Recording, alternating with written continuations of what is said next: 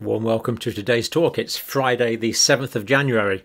Hope you caught the last video on the change of poster because it's no longer possible to stop Omicron. So we've changed to this new infographic poster. Now today I want to look at the surge of cases in the United States and the United Kingdom. This is unstoppable. We can modify it a little bit. We could slow it down a bit. It'll take longer to get around everyone, but we can't stop it now. This Omicron wave is now inevitable that we are all going to be exposed to it. Many of us won't suffer from it. Many will be asymptomatic. The vast majority will have minimal disease, most often as a common cold. Some people will feel pretty sick for 2-3 days. A minority of people will require hospital care. But that's what we're looking at today now. Let's look at some data first of all. So here we have the world cases. This is from Our World in Data. This is all over the world, the whole world, and we can see there's a big Omicron spike, bigger than any of the previous waves by quite a long way, as we've said, everyone in the world is being exposed to Omicron. This is deaths. As the Omicron cases have gone up, deaths have gone down. So we see the high deaths in previous waves, and now we see that deaths are still declining in this age of the Omicron variant. New daily confirmed COVID-19 cases per million. Well, we do see this upward trend. And this is going to continue for about another 2 weeks is what the data is showing. Another 2 to 3 weeks is going to peak at the end of January. Then hospitalizations are going to peak in February. And that's looking fairly sure now. I think we can say that with some confidence. But let's carry on sticking to the data. So increase in cases. Remember, this is diagnosed cases rather than infections. Diagnosed cases being a subset of the total number of infections. Canada, Netherlands, United States, Netherlands bounced. This here in Netherlands was Delta, so they've come from Delta straight onto Omicron. United States, Omicron, Australia, Omicron. Interesting now, cases in Australia, despite the difficulty of testing in Australia, but there again, there's difficulty in testing in America.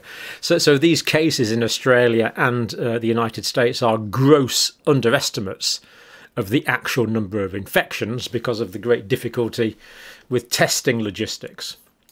But despite that, these are actual diagnosed cases. So the real numbers we can say are at least twice as high. United Kingdom, now cases are still going up in the United Kingdom, but not going up as quickly. That's the key point. Ireland still remarkably high, and of course Ireland is a highly vaccinated nation and yet with very high numbers of diagnosed cases. Hospital patients, Netherlands still going down as it recovers from its Delta wave. Australia is going up, but it's not that high in Australia yet. It is going up though. Ireland data still somewhat incomplete. Canada somewhat of an increase. United Kingdom, it's increasing. It's not at critical levels yet. The main problem in the United Kingdom, and the reason why the 200 military personnel have been drafted into hospitals in London that I've heard of so far, is because of staff sickness. This is the real problem. So many staff are isolating. And about half of the staff that are off sick are isolating because of Omicron exposure. So this is the real problem at the moment.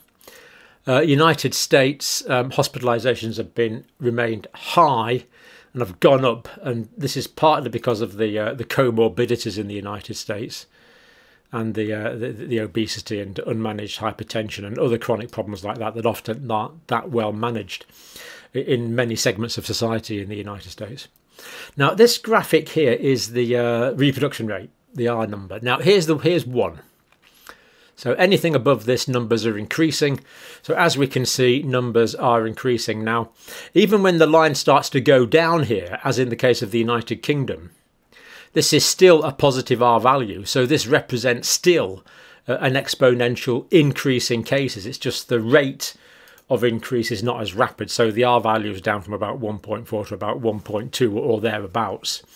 But the cases are still increasing, just that the rate of increase is not as dramatic, but they are still increasing. So we can say the cases are going to carry on increasing. We believe, at least even if the line goes down to here, the cases will still be increasing because it's got to go below this line here for the cases to start decreasing. So Netherlands will carry on increasing, United Kingdom will. Canada, again, the rate of increase has gone down somewhat. Ireland and the United States, the rate of increase has increased. And Australia, it's flattening off according to that data. People in Australia are very keen to tell me that the approach in Australia is very different in different parts. It's the New South Wales, Sydney area that seems to be saying let it rip, whereas other parts of Australia are being more conservative. Now let's just go on to look at some data now from the United States. New York hospitals, how this is transposing into hospitalizations. Well, incidental positives, in other words, people that are admitted to hospital and found to be positive for Omicron for other reasons, are 50% in some hospitals in New York and up to 65% in others. So quite variable. So this emergency care physician, we're seeing an increase in numbers of hospitalizations, but the severity of the disease looks different from previous waves. This is not as severe as previous waves. Dr. Shamira goes on, we're not sending as many patients to the I.C.U. We're not intubating, putting tubes down the trachea as many patients. And actually most of our patients are coming to the emergency department. They get tested and basically they get sent home. So that's pretty good news, really. So these cases are not transposing into hospitalizations the way they have done in previous waves.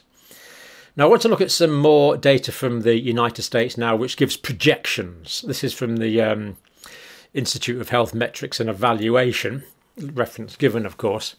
So daily infections, this is roughly where we are now. So we can see they are going to carry on going up. This assumes 85% of the population wear masks. I don't think the effect will be as dramatic as that with Omicron, to be quite honest. But that's their modelling. So this is basically what's going to happen. So cases are here now. They're going to go on increasing up until what? About the 3rd week in January. So by the 1st of February, the number of cases, not the rate of growth, the actual number of cases in the United States will be declining, and it will go on declining throughout February up until the 1st of March, and then by the 1st of April the cases will be declining even further. And I must say this is roughly what we've been thinking on this channel for, well, a good few weeks now actually, good few weeks. Hospital use in the United States, how's that going to pan out? Well, again, it's definitely going to go up. And this model actually thinks there's going to be an increase in I.C.U. bed admissions. Now, so far, this is not what we're seeing. It's not what we're seeing. So let's hope this is overly pessimistic. Again, a close-up on that. Overall hospitalisation. So we're looking at maximum increase in cases here, end of January. Maximum hospitalisations, middle of February. Then pressure is going to ease. So make no mistake, there is going to be a fairly difficult time in terms of hospitalisations in the States especially. And we've seen that hospitalisation in the States have remained high. Deaths in the United States, again an optimistic scenario. This scenario here assumes that Omicron is going to be quite severe, but I don't think that's going to happen. So this is roughly where we're going to get. There's going to be some increase in deaths up to around about the 2,000 a day mark. And then it's going to fall off to into April. And again, that's a closer up view of that. So maximum deaths are going to occur in the middle of February in the United States. And I think this will be the last winter, but it's going to be a difficult one in the States, certainly in the States. Just to give a couple of localized illustrations. This is California. This is California, the increasing cases in unvaccinated, but vaccinated cases are increasing as well, of course. That's the data from California, increasing cases. This is the data from New York. Now this is percentage here, and this is total numbers on this side. So these grey bars here are the delta. So we can see that the size of the delta bars are getting smaller. In terms of percentage, yes, but in terms of overall numbers as well.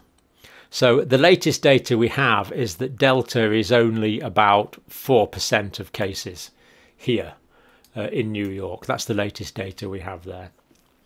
That means all these cases are Omicron, and that represents 95.7% of cases are now Omicron. So because the Omicron bars are getting bigger and because the Delta bars are getting smaller, we can now definitively say that in the United States, as was the case in the United Kingdom, that Omicron is replacing Delta. And of course, this is remarkably good news. This is exactly what we would want, that we're getting the less pathogenic Omicron and we're getting less of the more pathogenic Delta. But the sheer numbers, because it's all happening, everyone's going to be exposed, virtually everyone's going to be exposed by most of us by the end of January, pretty well the rest of us by the end of February, and a few stragglers by the end of March, April.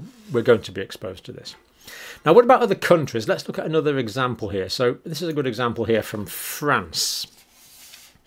This is one of the leading medical authorities in France. I think we're coming to the peak of this new wave primarily towards the beginning of the second fortnight in January. So again, the next week or two, France is going to peak. So it looks like the Omicron tsunami in France is roughly keeping time with the one in the UK. Again, it's what we've been predicting for about a month now. So if we work it out, this would be in around 10 days' time. So 10 days, a couple of weeks' time, we're going to reach the peak. But then it will start going down. And even though the reproduction rate's going to go down, the numbers are still going to be there. So there's still going to be some people. So that's probably going to be, say, the beginning of February. That's probably going to be the beginning of March. But cases won't be right down till about the beginning of April.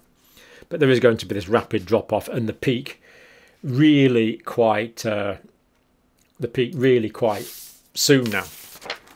Massive numbers of people are going to be exposed. I don't know if I've been exposed or not. So far I haven't tested positive. I just test myself when I have symptoms or if I think I'm going to. I've got about 5 tests left, so I'll have to be a little more sparing with them. But so far. But there again, I've had 3 doses of vaccine, so I could well not get the infection. I'm still going to have 3 doses of vaccine. I'm going to have about a 40% less, 40% protection from any infection at all. Latest data from the UK. If someone's had 3 doses of vaccine, their chances of being hospitalised are 88% less than someone who's not vaccinated at all. But of course, virtually everyone's got some antibody exposure in the UK now, so not many people would have that relative risk. Now, I want to look at some data from the Office for National Statistics. That's this one here from the UK. This has just come out today. And this shows the difference in age ranges. So we've seen a big increase in the 12 to 24-year-old age groups. The 35 to 49-year-old age groups flattened off. The younger age group, 25 to 34, flattened off. But we are seeing now an increase in the 50 to 69s projected here. As we can see, this is projected to carry on going up. And of course, this is one of the groups that are more prone to hospitalisation. And likewise, in the oldest age group, again, projected to go up. So this is quite a strong proviso, really, that the cases so far in the UK have been mostly the younger age groups. So how are we likely to fare altogether? Well, so far, as we more or less predicted, the London data, which of course is leading the way in the UK, is closely mirroring the South Africa pattern 3-4 weeks ago. We did anticipate this. We had provisos around it, but it does seem to be following it. So let's look at the South Africa data. Cases, so B11 wave, the original Wuhan virus, the Alpha wave, the Delta wave, and the Omicron wave. Right up, but then down really quite quickly. And this is genuine. The cases are dropping off like this in South Africa. Now, how is this transposed to death? So that's the first wave, second wave, third wave, fourth wave. Let's look at the deaths. Well, there we go. Let's just flick back again. That's the Omicron wave there. That's the deaths. So we see deaths for the B11 wave, the first wave, the second wave, the beta wave, the delta wave, and the deaths for the Omicron wave remarkably low. Now, there will be a few deaths still to come. but we believe not that many. So this is the very low levels of death induced by the Omicron wave compared to the Delta, compared to the Beta, compared to the original Wuhan strain. I think that really kind of, zooming in on that graphic, kind of brings it to life a bit. Very low overall death rates. And let's just check on the hospitalizations in South Africa. Well, they are well down. So this is virtually complete data now for the first week in 2022. That is complete data from the last week in 2021. So we see the peak there, down on week 51, week 52 the last week, down, first week of the new year, down quite significantly. This, as I say, this may go up a little bit. These different colours represent private and public sectors in South Africa. I can't remember which is which. But these are the overall levels of hospitalisation. So relatively good. And if we look at the people actually in hospital at the moment, again, this is today's data. Currently in hospital, under 9,000 diagnosed with SARS coronavirus 2 in South Africa. And we see the numbers for intensive care and high care. 1,300 people in the entire country of South Africa currently requiring oxygen. Just incredible. Very, very low. And we know about half of these patients in South Africa that are hospitalised were just discovered to be positive when they were hospitalised for other reasons. So still thinking about hospitalizations, David Spiegelhalter, one of the leading statisticians in the United Kingdom, professor for the public understanding of risk in Cambridge, I think. He's in Cambridge. Anyway, there's still no sign of serious increase in intensive care, ventilation and deaths. And we would have expected to see that by now. It would have been there by now. Unless for some really mysterious reason there's like a 6-week delay on getting Omicron and then getting severe infection. But that's not happening. We know it's not happening. Hospitalised in England, with good luck, they won't go over 3,000, which of course was the sage sort of upper estimate back in December was hopefully no more than 3,000 if we carry on with Plan B. And it does look like for once Sage might be actually correct on that. They've had a mixed record so far, but maybe they'll finish the pandemic on a better note. This is down to the fact that people have been voluntarily cautious about their behaviour. Have they? I can't say I've noticed that particularly, but if David Spiegelhalter says so, we'll accept it. London peaked on the 31st of December, so Professor Spiegelhalter is clearly saying that the pandemic, the Omicron in London, has peaked. And let's look at the hospitalisations in London here. London's hospital admissions fell below the 400 per day line. Now that's the 400 per day line there. Admissions, and they are going down. The number of people actually in hospital in London is about the same, but this is a downward trajectory. And given that the numbers of cases in London have gone down, I would expect that to carry on going down further. And of course, we've already noted that there's not much, the intensive care, people with COVID in intensive care in the UK has basically stayed flat. In London, it went up a little bit, but not really very much at all. And that's despite relatively lower vaccination rates in London. So pretty encouraging, really. Now, I want to just finish off with the Zoe data. This is the Zoe study here. Tim Spector's lead on the COVID symptom tracker data. New cases in the UK. So R is about 1.1 on this data up to the 3rd of January. Here's the increase. Now we can see that the increase here was sharpest because the line's going up steepest, and you can see that the dots are further apart. Now the dots are closer together, so it is still increasing, but the rate of increase has decreased. So the R value is probably still 1.1, so that is clearly an increase, but a slower rate of increase. Now, this is new cases amongst doubly vaccinated people in the UK, amongst all people. Now, this is not vaccinated versus unvaccinated. This is 2 doses of vaccine at least versus everyone altogether. So these people are a subset of this total one here. But what we clearly see is people that are doubly vaccinated are getting symptomatic infection to the tune of, well, what's that? That's to the tune of 90,000 a day. They are, and of course, this study is dealing with symptomatic infection. So clearly, vaccinated people are getting symptomatic infections. But having said that, the total number, which includes the unvaccinated, of course, are getting more infection. So we see some protection against symptomatic disease. But we still believe that the people that are doubly vaccinated, even though they're getting symptomatic disease, is the symptoms aren't as bad and they don't last for as long. Now, this is also interesting, and this is the main cause of concern at the moment. This is the big unknown at the moment. Age groups. So we know it went up in the 18 to 35 quite dramatically. We saw that here. But up until recently, this line here is the 55 to 75.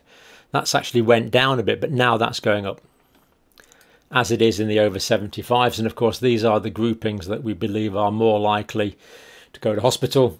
So we could see a pressure from this age group on hospitalizations.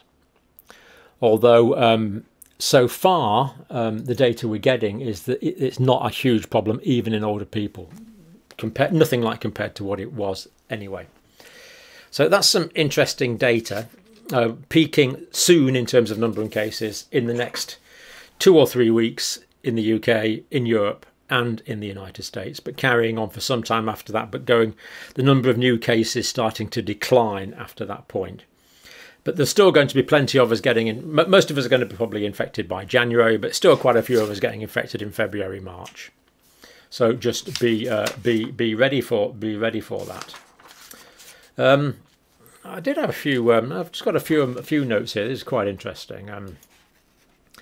Nicholas, talking about yesterday's video. As someone who studied genetics and evolutionary biology, SARS coronavirus 2 is not behaving like other viruses in its genus, actually meaning the origins are likely from labs. Nicholas thinks this. I don't know. We need to consider this hypothesis very seriously because this is a potential for modern warfare and bioterrorism. It is really strange the way that Omicron has come to our rescue just at the right time.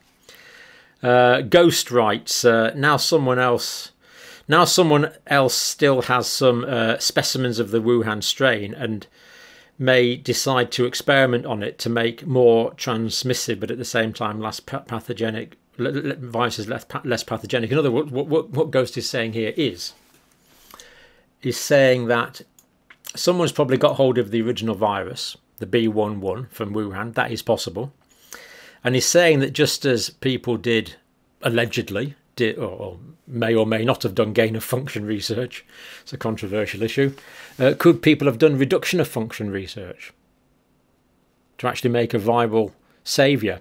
To tell you the truth, I don't think people are that clever, but it's an interesting idea. Then release it in South Africa, knowing it will outcompete Delta. Which animals might have been used in a laboratory? Which animals might have been used in a laboratory setting to make a new variant? Which animals might have been used in a laboratory to make a new variant?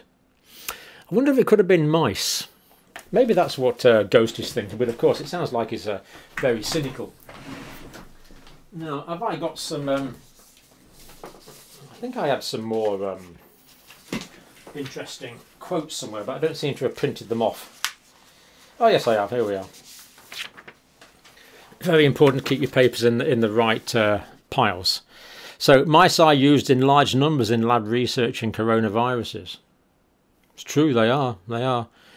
Wuhan Institute of Virology used so-called humanized mice, and we did look at this, genes from humans that have been put into mice, and I expressed discomfort with that. Strange correlation, why mice? Next lab leak will destroy humanity. Let's hope not, but these are serious issues. This is why I'm reading them out. Rich talks about a fourth hypothesis for the origin.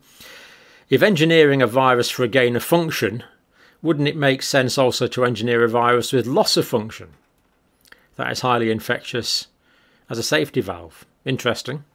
So in a future pandemic, could we have a virus which is circulating, which is transmissible and very pathogenic, then engineer a virus which is less pathogenic but more transmissible that will outcompete it, and instead of vaccinating the planet, expose the whole planet to a virus which is less pathogenic but more transmissible, using one virus to protect us against another virus.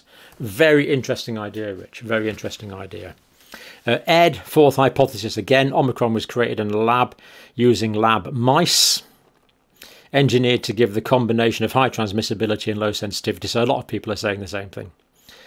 Nancy, sounds like more gain of function where they used humanized mice. We don't have the data to answer this. And Dwight says that explains my sudden urge for cheese. So quite a few of you, well, hundreds of you actually, probably about 1,000 wrote in to say that it just seems a bit of a coincidence that this was in mice, and mice are used most commonly in laboratories. But it really is an interesting idea for the future. Now, I haven't read any papers on this. That in a few, so suppose you were fighting an outbreak of Ebola, which was transmitting around the world. Now I know that's very unlikely because Ebola is transmitted by direct contact with body fluids. But suppose Ebola mutated and became a respiratory virus, then could you engineer an Ebola-type virus, which was very much less pathogenic but very much more transmissible? Release that to essentially inoculate, vaccinate. Actually, the correct word there is inoculate, because you're actually giving the live virus to protect the world against something which is more dangerous. I haven't read any papers on that. If there is any science on that, let me know. You guys seem to have invented that for yourselves, so it's not any science I'm familiar with. So let me know. So interesting, and great that you are finding that interesting as well. Sorry, I'm prattling on for far too long, so thank you for watching.